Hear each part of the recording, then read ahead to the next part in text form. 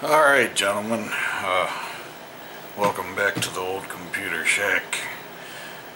Here are two Tandy 1000HX motherboards. I only have one working power supply between the two of them because of some dumbassery the other day, but this one's got some problems with the composite video output, so let me show you the one where everything is fine first, then I'll show you the one where everything isn't fine. Okay, so the composite monitor is on the top and the CGA monitor is on the bottom, so we've got this board hooked up at the moment. Let's hit the power and see what happens.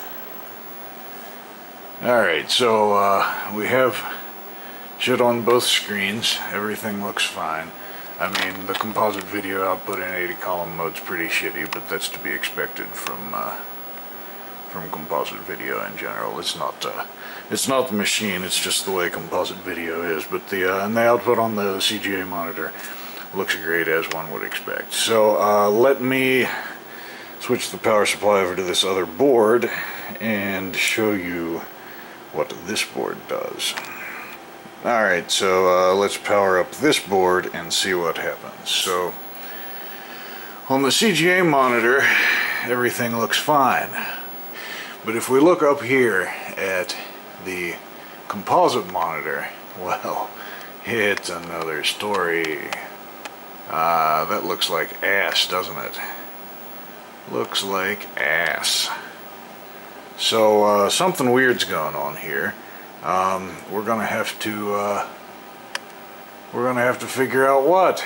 So I think the easiest way to figure this out, I have a sneaking suspicion it's one or the other of these video amplifier transistors here, but I'm not 100% sure. But I think the easiest thing to do is to just hook the oscilloscope up to the board that works, see what the video signal looks like at various places nearby here, and then compare that to this board, and hopefully then we will be able to determine what component is faulty and replace it. So let me get that set up. I'll be right back. Alright, so I was just inspecting this board a little bit before testing things, and I don't know if you can see this or not, but on the base of the center conductor of this RCA jack right here, look at that big uglified solder blob right there, and look at it close, and you can see that I don't think it's adhering to the leg of that. See there, it looks like there's a little crack around it there. That looks like a cold solder joint to me, and I don't know why that blob is so big either, because if you look at the other board here that works, it looks like a I'll focus.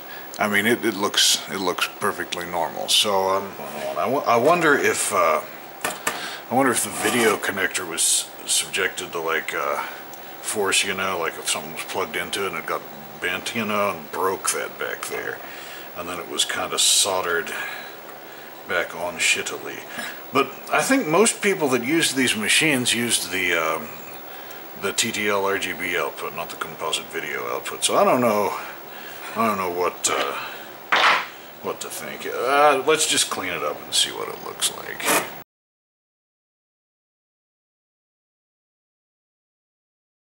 So yeah, the continuity between the end of the pin and the inside of the connector here is fine. So I don't think there's anything wrong with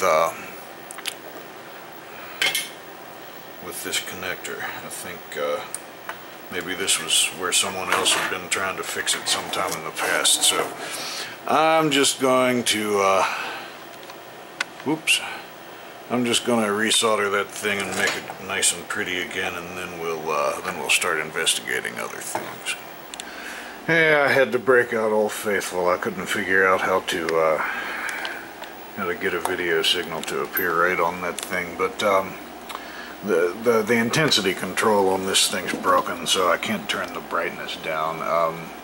So it looks a lot brighter on the camera than it does to the naked eye, but I've only got the volts per division here set on 2 millivolts per division, so that seems awfully low. And anyway, that's what our video line looks like, just for reference's sake. This is with the board with the shitty output, so let's look at the other board and see how it compares. And yeah, obviously we've got a much hotter signal here coming out of this one. I had it set to 2 microvolts per division before, and we've got to cut this down significantly, down to 10 microvolts per division to get it to fit there now. So aside from the oh, this scope is so, this scope needs rebuilt so bad. Aside from the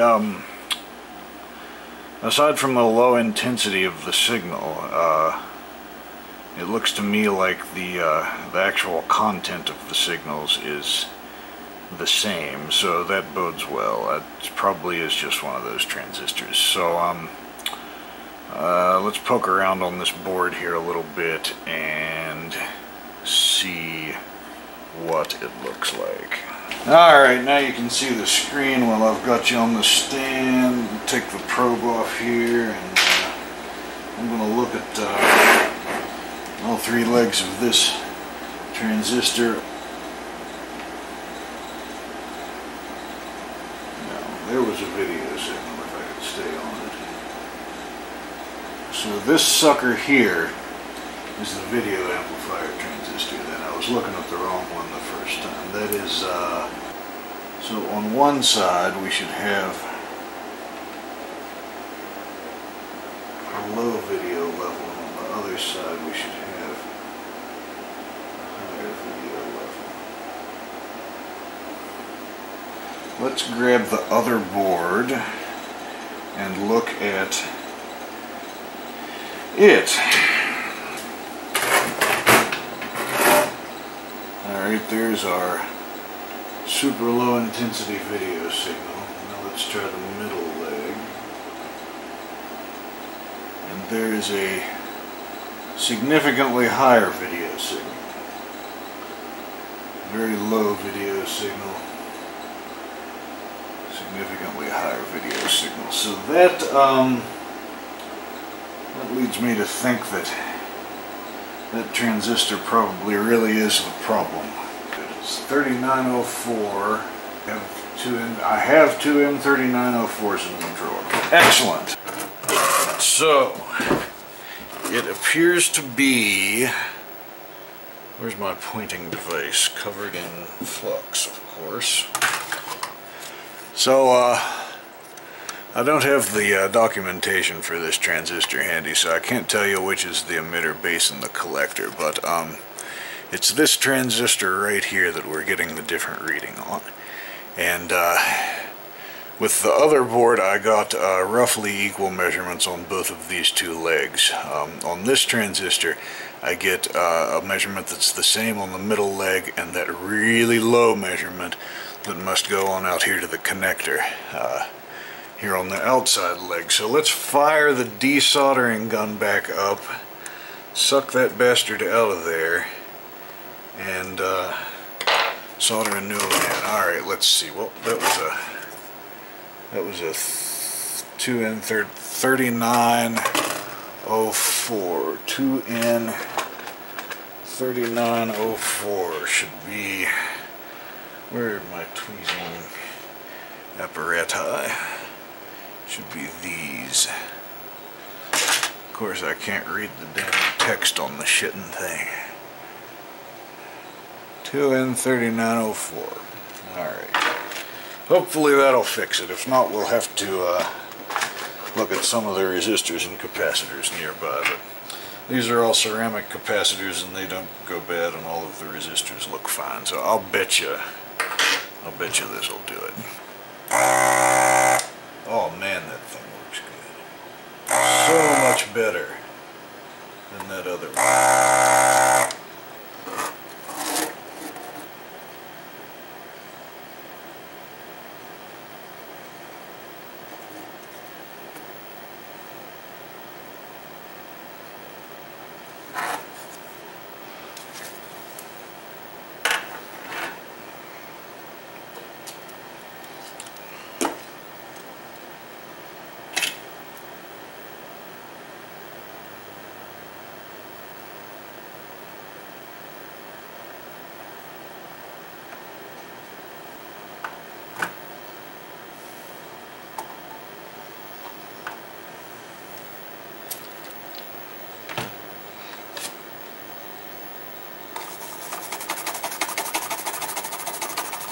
Get that flux off of there.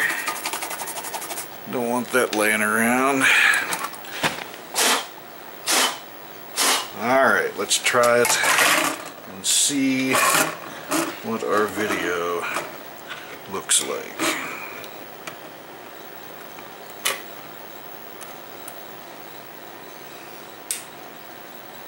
Hot diggity, boys.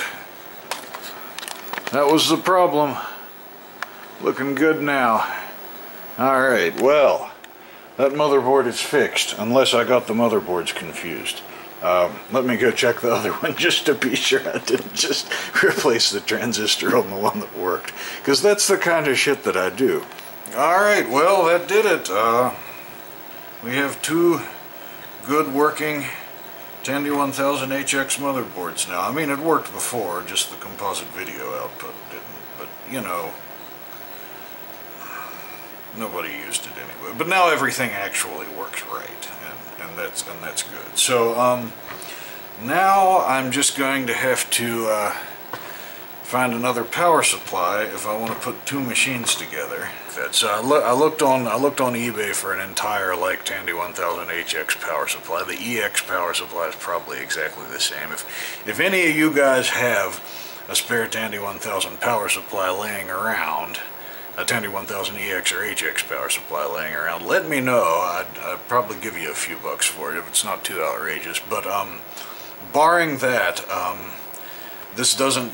these boards don't require negative 5 volts. All they need is positive 5 volts and positive and negative 12 volts. So my thought is that I might just try to get one of those little mini ATX power supplies, like those bitty ones that are designed to just plug straight down into like into a board.